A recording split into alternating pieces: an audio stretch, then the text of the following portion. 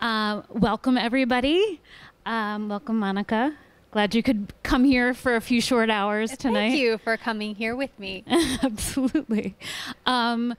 Quick round of raised hands. How many people here have read the book? Okay. Just looking to see how much I should ask you to explain. Should we just start with the whole? How did you get into this? How did this book strike your fancy? I know that you did a huge bit of reporting on it for the Washington Post.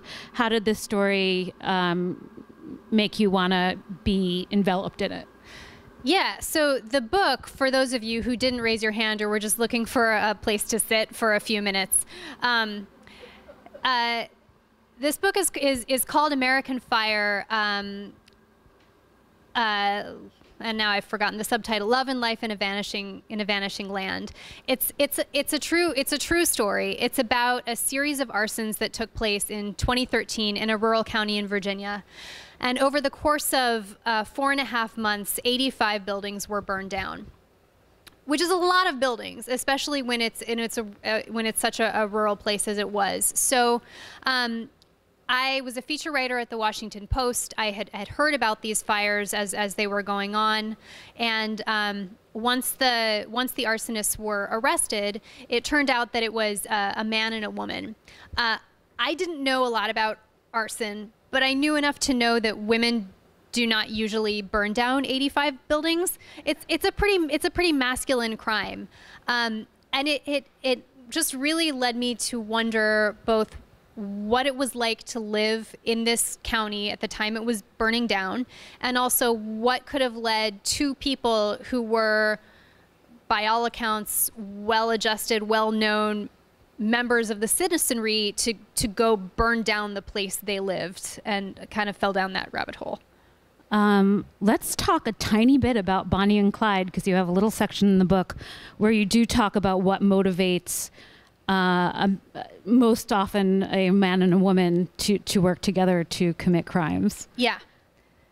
How were Charlie and Tonya similar, different? What were their motivations like? So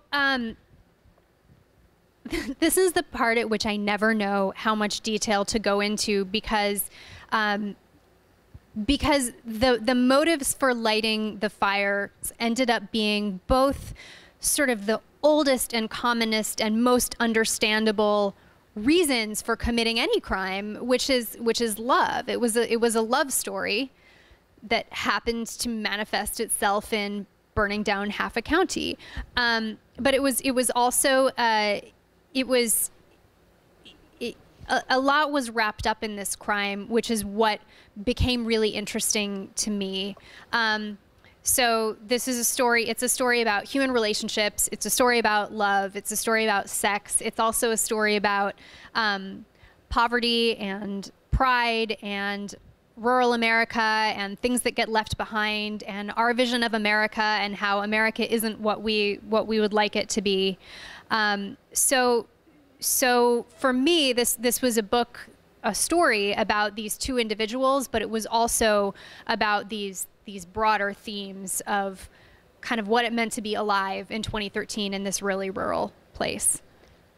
And so, speaking of, you moved down there for a little bit to research the story, to Accomack? Yeah, I rented a house down there, and I'm from a land of cornfields. I'm from Central Illinois, so it wasn't it wasn't like I was a complete fish out of water, but it's a really interesting place to be an outsider. It's a place where there's a definite sense of born there's, the people who are from there, and come here's, the people who they see as sort of usurpers who have come into their communities. I was down there before the election, but it's Accomack is the sort of place that we very quickly started thinking of as Trump's America, and so that was an easy that was an interesting experience to be down there while the election was happening and see these these feelings come to the forefront about their place in the country and how they felt left behind. Tell me a little more about that. Like, what is Accomack like? What did it used to be like? Give us a little setup. Earlier, when I was saying that this is a story about very real people, but also larger themes, here's what was fascinating to me. Accomack County, where this is set, 100 years ago, at the time of the 1910 census, was the wealthiest rural county in all of America. It was wealthier than Los Angeles County. It was wealthier. It did really well. And it had a strong agricultural base, and it had a strong farming base, and it had a strong community because of the railroad that ran right through it. So 100 years later, when the fires started, it had gone from being the wealthiest county in all of rural America to being the poorest county in Virginia. Because what happened in Accomack is what happens in a lot of America. Small family farms were replaced by factory farms. The railroad left, so that meant that tourism left. That meant that businesses left. There were the trucks replaced the railroad, and so instead of having collective bargaining, you ended up having individual farmers sort of racing each other to the bottom of prices that were unsustainable. And as all of this happened, the county emptied. 50 years ago, the population of Accomack County was 54,000. Now it's about 40,000. So that's more than a 20% decline. And what this meant is that there were a lot of abandoned buildings. And so the geography of the place played a role in these arsons. There were a lot of empty buildings to be burned down. Right. And so how did you fit in? You were a come here. Yeah. But you spoke to a lot of the people who fought the fires and responded to the fires and kind of went vigilante a little bit in the nicest way possible too. Is that fair to say? Yeah. So are any of you from rural places? Ish. Okay. Tell us about the country. So I have an email that I have saved that I sometimes pull out to read, but I don't have my phone on me, so I'll repeat it from memory. There's a fire chief who becomes a major character in the book, whose name is Jeff Bell. And the first time that I emailed Jeff to see if he would let me come down and interview him, he wrote back, which I'll do my best to quote from memory, "Don't you ever fucking contact me again. I will call my fucking lawyer. Leave me the fuck alone." Which was a common response that I got from everybody. They were really tired of journalists coming down. I mean, this is a place that nobody has ever heard of, and suddenly they're in the news. And the reason they're in the news is because their county is burning down. So when I moved down, I was trepidatious, but you do the thing that journalists learn to do a lot, which is just to get people to open up by showing them that you're not going away. And I wasn't just there to ask a couple of questions and then leave. I had rented this house. I was going to the football games. Like, is there a church potluck? I'm bringing green bean casserole. Like, I am not leaving. I am here to tell this story, and I hope you can help me tell it well. So it was a gradual process.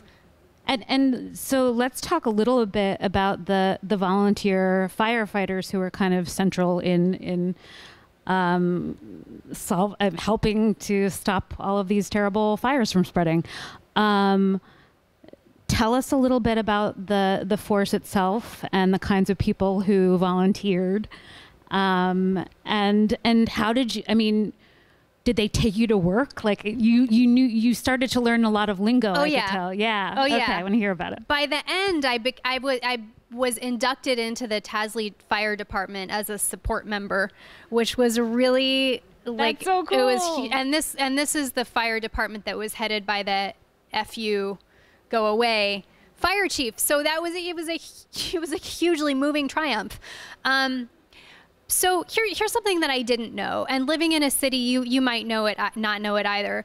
Something like 80% of all fire departments in America are volunteer based. It's actually pretty rare to have a paid fire staff. So all of the people in Accomack who were going out almost every night to fight these fires had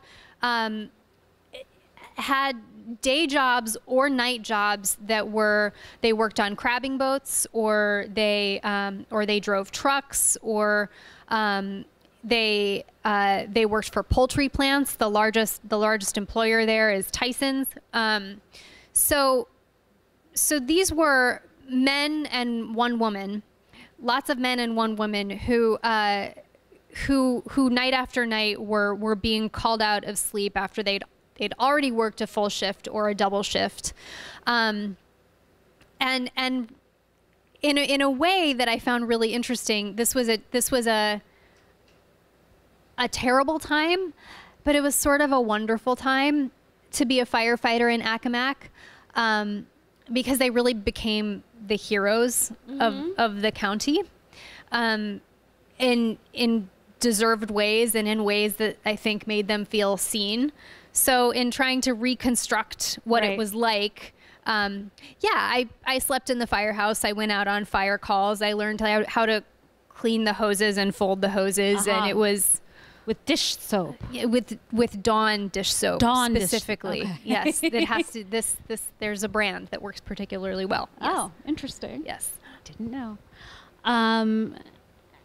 And what would you say the typical home life situation was for these volunteers?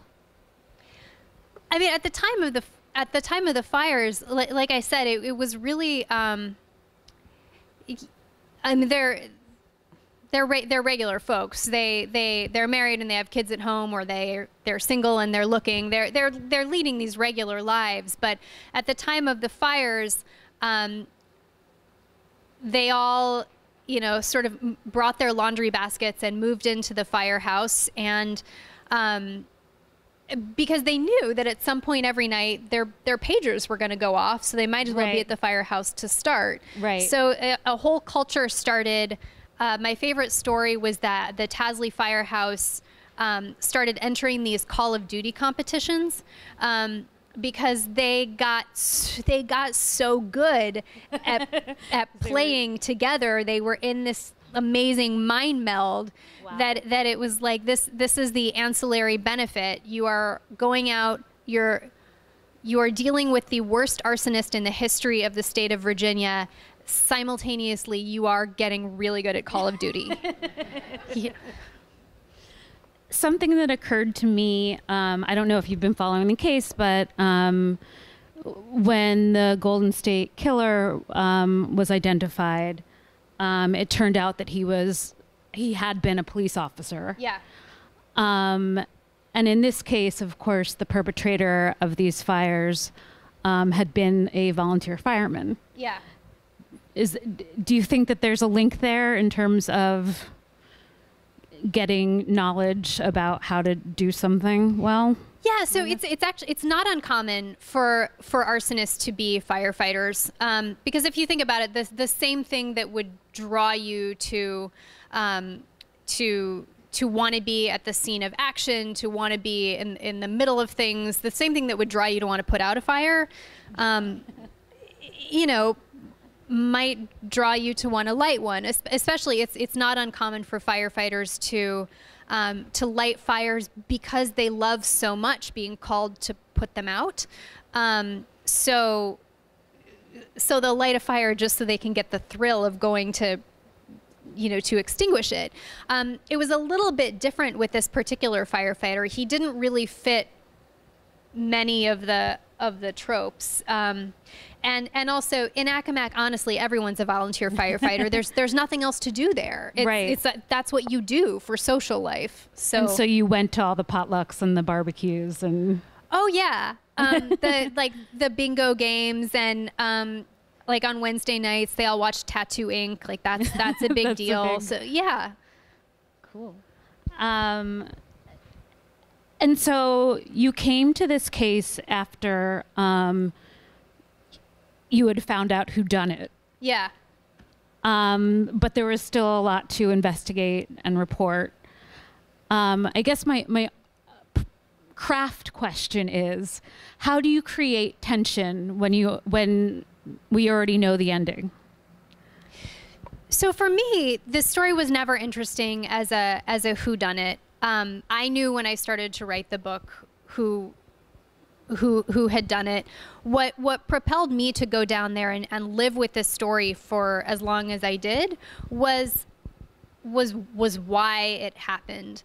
And to me, that was the mystery, because that's not a mystery about fire. That's sort of a mystery of the human heart, and why we do anything, and why we want anything, and sort of the depths that we'll go to for the people we love. And that's what this story was about. This story was about bizarre human frailties and trying to uncover that, rather than just we made an arrest and we got the right guy. Right. And so how much research into the arsonists had you done beforehand? Did you do any investigating of them while writing the book? What did you learn? When did you talk to them? That kind of stuff.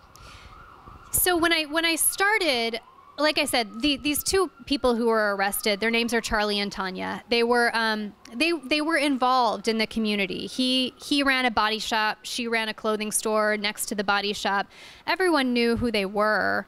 I ended up becoming, friends is not the right word, but like, Charlie called me yesterday. Charlie and I still talk all the time, because he was really,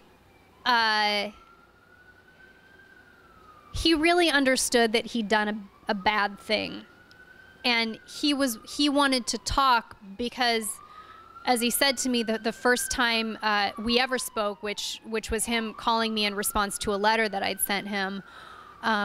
He said, "I've lived in Accomack my whole life. Everybody that I know lives in Accomack.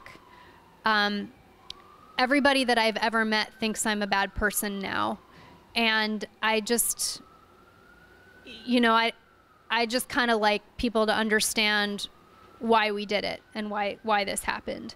So Charlie was willing. Tonya, different circumstance? Yeah. I mean, Tonya Bundick is a woman that I am still deeply fascinated by.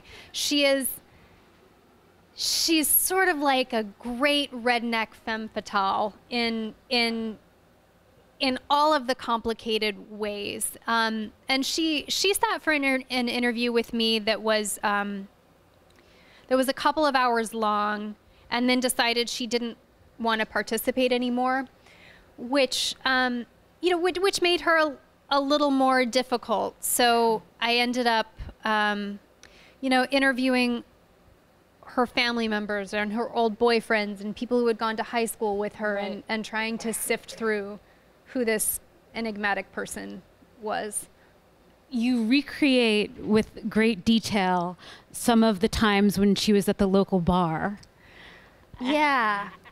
And how magnetic she was. She, for Accomack, she was really hot shit. I don't know how else to say it. She was very pretty, and she had a great body, and she knew she did, and she wore what flattered it, and she was part of the scene. Everybody knew her. And that made people either hate her or want to be with her, but she wasn't a person that you had really lukewarm feelings about. You had strong feelings about her. But she was one of the few people in Accomack who everybody already knew who she was before the arsons. And then the fact that she was the one lighting the fires was baffling and perplexing. And it's added a layer of weirdness onto the whole already deeply weird thing. As a couple, did the town of, or the county of Accomack find Charlie and Tonya compatible? Did it make sense to them? Was it a great love? I mean, they think it was, and that's kind of the point of it. Like, all relationships make perfect sense while you're in them, and then if they end, are just batshit afterward. I mean, I think even the people in them have a hard time explaining. And these are normal relationships. I look back on some of my past relationships, and I don't know what happened there, and I didn't burn down any buildings as far as I can remember. So it felt like a great love story at the time that went wrong in a way that was hard to pinpoint how it was. Hard to say how wrong it was getting while it was happening. What I will say is that the people of Accomack feel a lot of sympathy toward Charlie. Most of them do not feel much sympathy toward Tonya, which I think is really interesting. And I think some of that is personality related. I think that some of that is that we think bad girls are a lot badder than we think bad boys are, and that Charlie gets a pass because he was sort of an aw shucks, poor Charlie was led astray by a bad woman. So I think that there was part of that too. And do you think that played out in the justice system and in their punishments? It occurred to me tonight that I might say the phrase rural juror. Thank you. I think it did, and I think it did in ways like in Tanya's trials, because they were tried separately, and there were a lot of trials. The prosecutor made a large point of the fact that while they were setting these fires, she had left 2 kids at home alone. Charlie was also leaving kids home alone. Right. I don't know that the prosecutor would have gone out of his way to point out that Charlie was being a derelict parent, but they knew that pointing out that Tonya was being a derelict parent would hit a lot closer. It's worse for a mother to be doing this kind of thing. Right. So I'm fascinated that you spoke to Charlie yesterday. Tell me a little bit about the reactions of so many of the characters in the book, and how did they feel to be characters in your book? And did they feel like they had got good representation? They really did, and I feel like that's sort of like self-congratulatory to say. I mean, what am I going to like stand up here and tell you that everyone hated the book and I messed it up? But by the time the book came out, I think like I said, people were really worried about me writing this book because they didn't want to look like hicks, and they didn't want to look like the police didn't want to look like idiots. Like, why did it take you 5 months to catch these people? Right. Who, by the way, the police interviewed several times during the investigation and never realized they were talking to the arsonists. So I would say their expectations were low. But by the time the book came out, nobody who's in the book would have been surprised by the content. I had a lot of conversations. I would, if I was going to describe someone in a way I thought might be unflattering, I would read them the description ahead of time and just say, this is how I talk about you. What do you think? Yeah. So it was, I will say that last week, which is the first day the paperback came out, I went down to Chincoteague, which is part of Accomack County, and I did a reading at a bookstore there. And there were about 150 people, and I knew that every single one of them was either in the book or knew someone who was. And that was a really scary reading. It was a much scary. That was a really like that could have gone sideways in a lot of ways. But the community reaction has actually been really positive. Right. Tell me a little bit about the Q&A. in that evening? You know, well, a lot of people just there just because they lived through it. They Right. kind of just wanted the chatty, gossipy updates that you might want from your neighbor talking over the fence. What's Tonya up to now? What's Charlie up to now? Who's gonna play me in the movie? Like, do you have any say over who's gonna play me in the movie? Like, a lot of it was stuff like that. And also, great. I mean, I think that we're always interested in how outsiders perceive us. So a lot of people from Accomack, when they write me or email me, are asking questions about like asking me to make sense of life in Accomack. Right. To which I sort of think, well, I don't know, you live there. But you know, I think that they want validation, or they want to know, well, I think this, but I'm deep in it. So how does it come across to you? Sure. Yeah.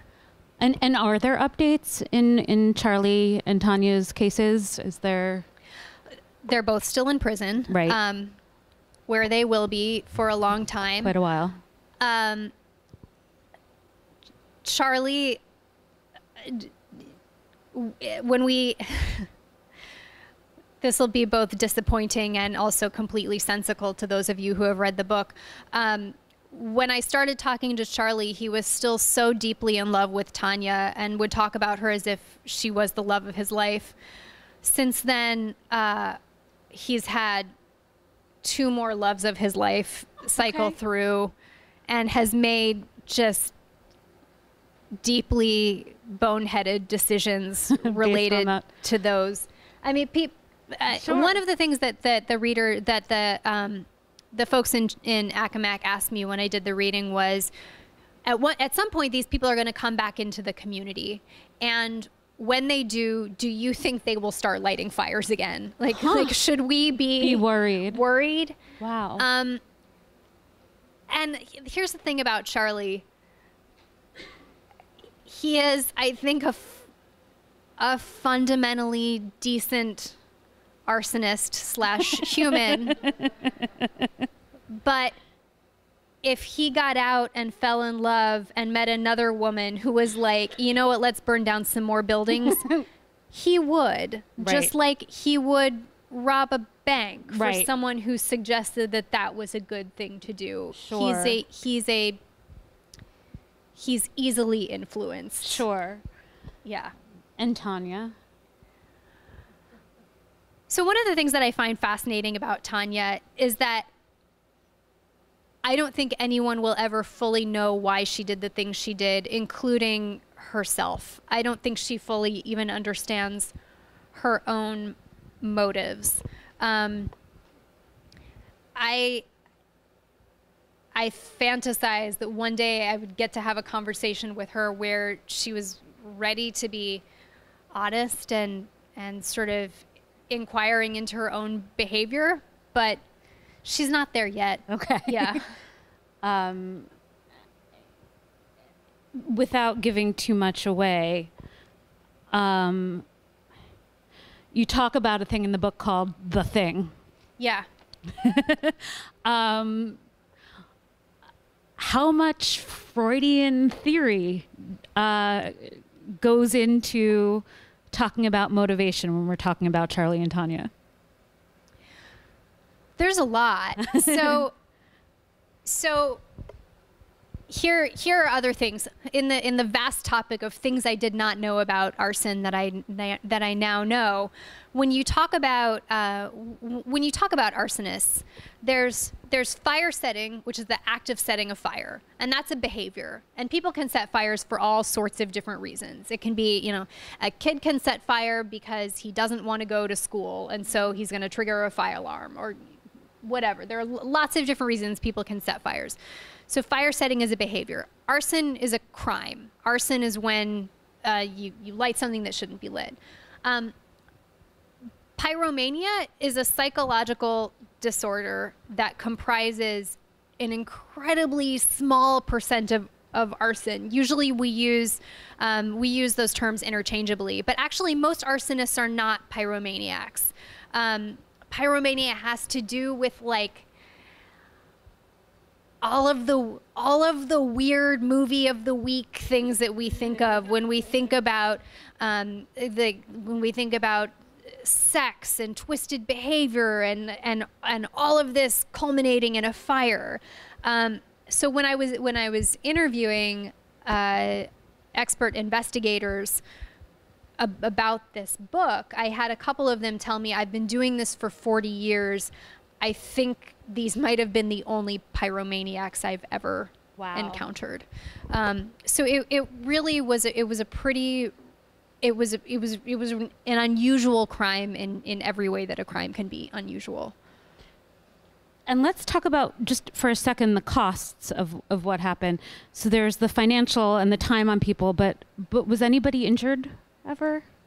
No. And if anyone had been, I mean, it would have been a very different kind of story. Yeah. Would have been a really different kind of story.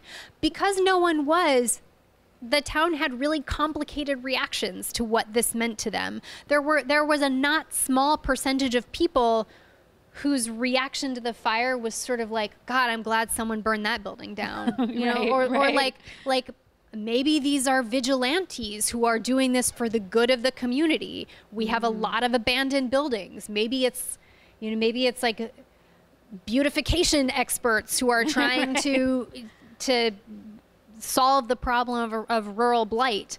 So it was, again, it's part of why I loved it, because it was stressful, it was bad, it was illegal, it was expensive, but it was not uncomplicated. It was a complicated series of crimes. Sure. And so in Accomack now, I mean, has the debris been picked up? Has there been any rebuilding? Is it just getting more desolate? You know, Accomack it's a rural county, but it's a big place. It's 40 miles long. So there are a lot of different parts. There's a town called Only that, when I was down there last week, they've got a brand new coffee shop that's the cutest coffee shop you've ever been to. So there are pockets like that. There are other buildings that are still standing, and you'll hear people joke like, we need another arsonist to take those down. So it's unchanged, and the fact that it's unchanged for the most part is what in some ways got it into the state that it's in now, because it's a county that's been doing things the same way for hundreds of years, while the rest of the world changes around it, and they're trying to figure out how to catch up and what life should look like now. Thank you. Does anybody have a question? There's a mic. Oh, okay. Hi. Woman I don't know, who happens to be Monica's editor. Yes, but I have not asked this before. My question is,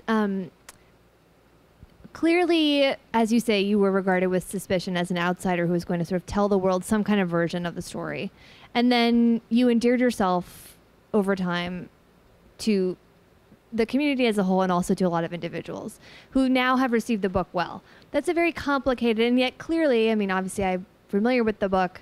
You are not, it's not a, you're not heaping praise on every person in the book. I think it's a very, balanced, nuanced portrayal. I mean, how was it, did you ever find yourself really struggling kind of emotionally with how to navigate the personal and professional boundaries of these relationships? And also, just how did you learn how to be such a good, sensitive journalist and person?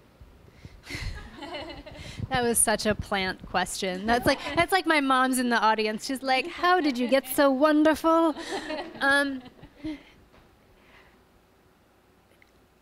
So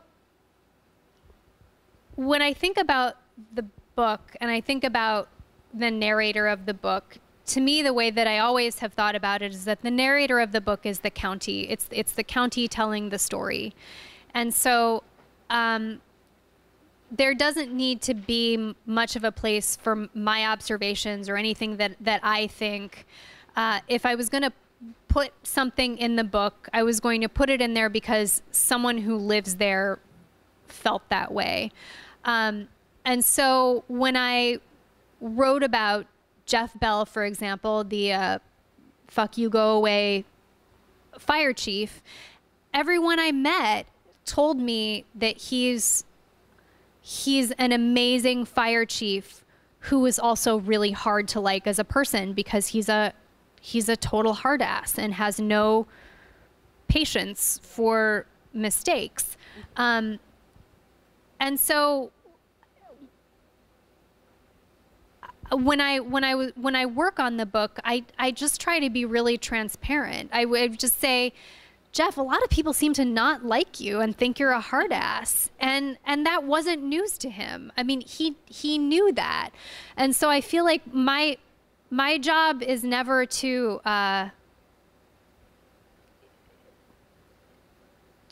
glide over that. But what my job is to understand, like, but this is what people think about Jeff, but why is Jeff that way? How does he view himself? How do the arsonists view themselves? How do the crazy people riding around in camouflage paint trying to catch the arsonists, how do they view themselves? I'm answering this in such a meandering way, and I just finally came to the way that I want to say it. I've been a writer and a journalist for a long time, and I have yet to meet anyone who thinks that they're a bad person. Everyone thinks that they are the hero of their own story. And so I feel like my job is often not to judge whether that is true or not, but to try to understand why do you think you're the hero of your story? What were you doing that made sense to you, that brought us here? And so what I hope the book does is it lets everyone in it be the hero of their own story, including Charlie and Tonya, who did a really crazy bad thing, but something that in a weird way seemed like the right thing to be doing at the time.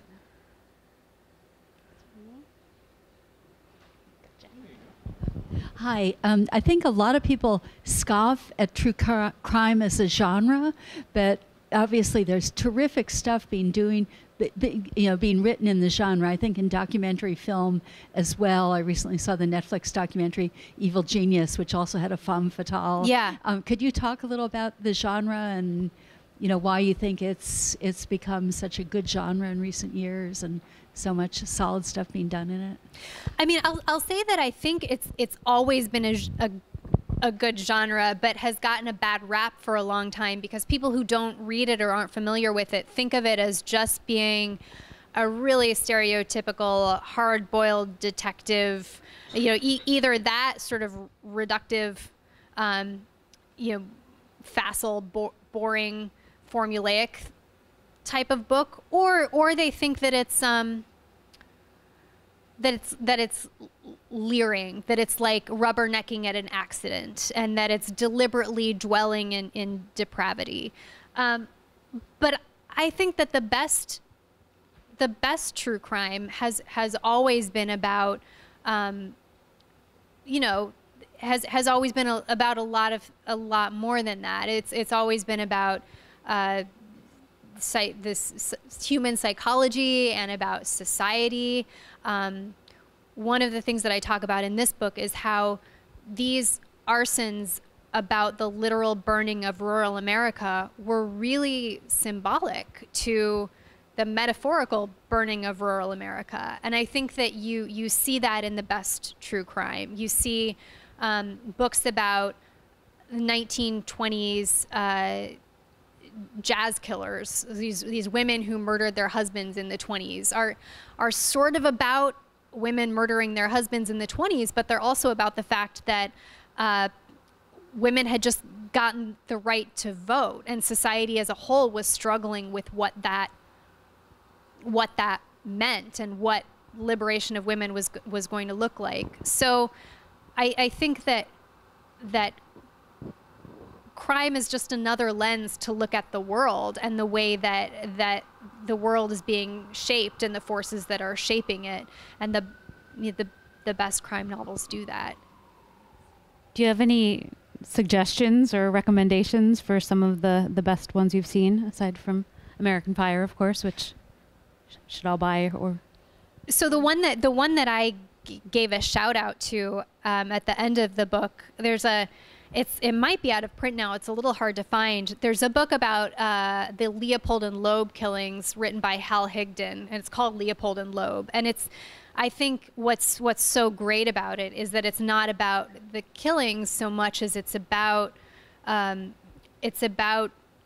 Chicago in the 19-teens and the country in the 19-teens and our growing understanding of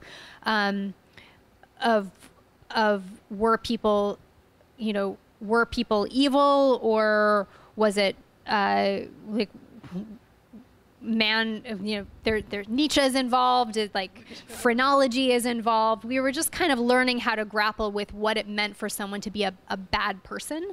So I think that's a really fascinating book. Anyone else? I've got one. Uh-oh. Do you? There you go. So I don't know much about arson outside of like what it actually is. So I'm curious if like this case of like these two people burning down like, what was it, like 85 buildings? Yeah. If that's considered like a huge landmark in like the history of like arson in America, or if there's like other cases that are like similar or like I guess like way more. I don't know. Just curious about like the history, I guess. So there's a couple ways to answer that. One is this is the most prolific arsonist in the history of the state of Virginia. In other places, like there was an arsonist in the early 90s in Los Angeles who lit 400 buildings on fire. So like that's really a lot. But the other way to answer that is to say, you saying you don't know a lot about arson is sort of the state that law enforcement is in. Law enforcement doesn't know a lot about arson either. And part of that is because only 15% of arsonists are ever caught. So think of that, 85% of all arson cases go unsolved. So what does that mean? Does that mean that out of 100 arsons, like the 85, does that mean 85 different individuals are burning down one building apiece? Or does that mean that it's 2 of them and they're each burning down 42 and a half? Like we really don't know. And in some ways, you could look at it like the ones who get caught must have been the bad arsonists because they were caught. So like we think that arsonists are typically male. We think that they typically have a slightly lower IQ and we think that they're uneducated. Does that mean that that's what arsonists are? Like, no, it just means that that's the 15% of the ones we've caught, that's who they are. So this one was atypical because there was a woman. It was atypical because there were 2 people working together. Usually it's a solo crime. So there were reasons that made it different, but we don't know enough to know how different. Well, I was going to ask, what's up next on your radar? Like any big projects, a book, another crime to cover? What's next for you? So I have a weird career. I alternate between. This is my first nonfiction book. I also write young adult fiction. So I have a book coming out in September that's historical fiction for teenagers. That has nothing to do with arson or crimes of any kind. Yeah. It's called The War Outside, and it is it's set in it's historical fiction, but it's set in a real place, in the only American internment camp that had both Japanese and German families in it in World War II. Oh. Yeah. Excellent. And don't forget to mention gender. Oh. And so you introduced me as a feature writer for the Washington Post, which was true until last week. I'm starting a new job as a columnist at the Washington Post. Yeah. So exciting. I think we had one more question here. I have a tacky Accomack County question. Who would you cast as Tonya and Charlie? And what can you share about anyone who might be bringing those roles to life? So the book has been optioned for television development, I'm never sure how much I'm allowed to say about it. Yeah. So so if any of you watch Fargo on television, the guy who runs Fargo has optioned it to develop it for FX, which I think is he's the perfect guy to do it, and it's the perfect station for it to be on. If I could cast Charlie, I would cast Sam Rockwell. Although if anyone saw 3 Billboards Outside of, so I went to see that movie, and it was like, well, crap, he's already played Charlie. Like this already is Charlie. So I might have to rethink that, because I think he's so perfect for the role. He's essentially just played the role. For Tonya, I think of someone like Jessica Chastain, who's really kind of steely and hard, and has an intelligence to her, I think. Great. The only person who's actually sent in a request is Jeff Bell, the Tasley fire chief, regularly emails asking if Tom Selleck is available to play him. That's incredible, and I support him. I support, who doesn't? Yeah. Well, thank you so much. Thank you. Thank you, mighty And you'll audience. sign some books over there?